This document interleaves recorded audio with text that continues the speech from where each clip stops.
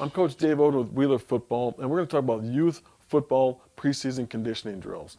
And this is where coaches need to be a little bit careful because we all know when a kid's first playing, or maybe it's their second or third year, they've done a lot of things non-football, meaning they've maybe played video games, they were non-active.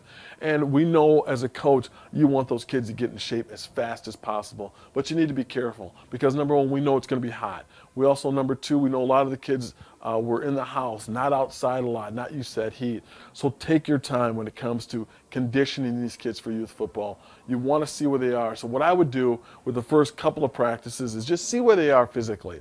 Run them, see, have some tests, some drills where they run some stations. You see how they are, how they're feeling, if they're falling out, things like that. Because what you don't want to happen is an accident on the field with a kid.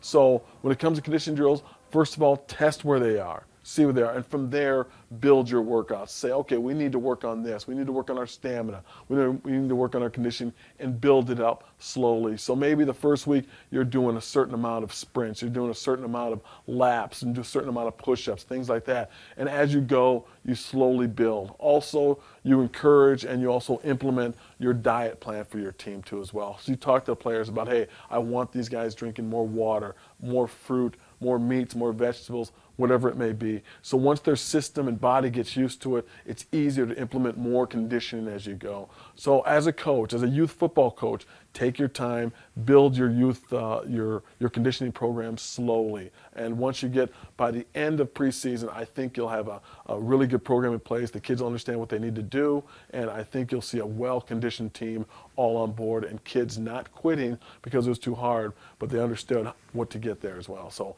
I'm Coach Dave Oden with Wheeler Football, and those are my youth conditioning football drills.